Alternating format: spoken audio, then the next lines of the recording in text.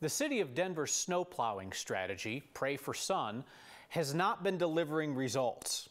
Side streets are ice-ridged rumble strips. That's annoying, but honestly no biggie if you're in your car. When bike lanes are impassable, well, that makes for dangerous cycling. When sidewalks and curb cuts aren't clear of snow and ice, that's when you see people walking and using wheelchairs right out in the streets with cars. Luckily, there are some good people out there, like the one that Marshall Zellinger found, doing the work that the city is unwilling to do and the sun has not been able to do. Right, the snow should not be under my feet right now. We need more sun or we need more work by residents. I met someone today who's doing the work that the sun, the city, and in this case, some residents are just not doing. Yes, there is a bike path.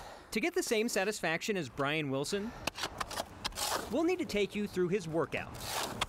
I was down on Colfax yesterday in front of a gym, and somebody came out and thanked me. And I said, well, save money on a gym membership.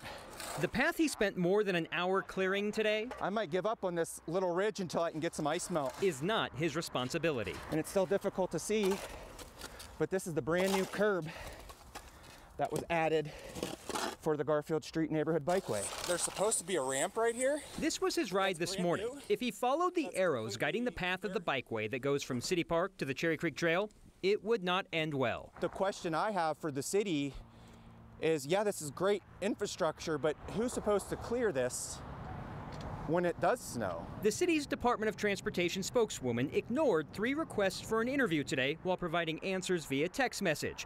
Ice removal does not come standard. It's based on people complaining. The city did have a crew come by while Bryan was shoveling. Is this a street sweeper? What are they sweeping? Bryan also did manual labor at Cheeseman Park. Check out the space between the barriers before And so I just cleared it all out of here. And after his work. He also spent time clearing curb cuts, you know, where the sidewalk ends, at different parts of 12th Avenue and at Colfax and Steele.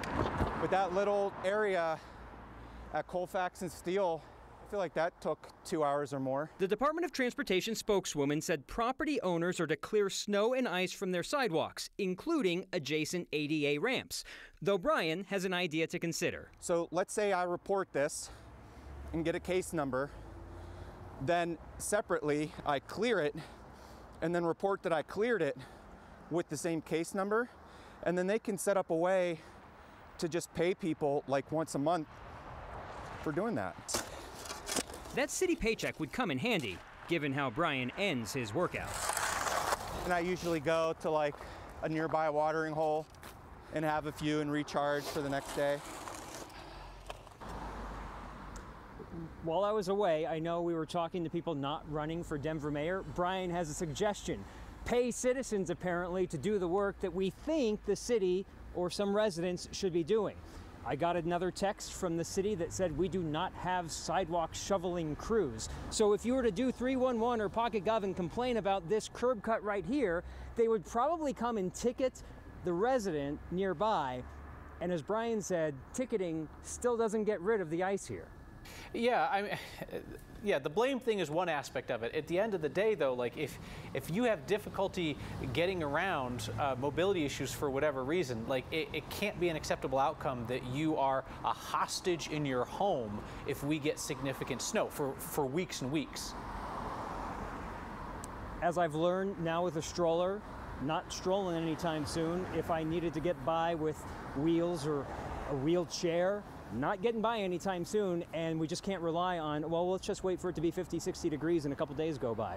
Like we have to be better to each other, but there also has to be perhaps a city solution. Yeah. All right. Stay on it. Marshall, thank you.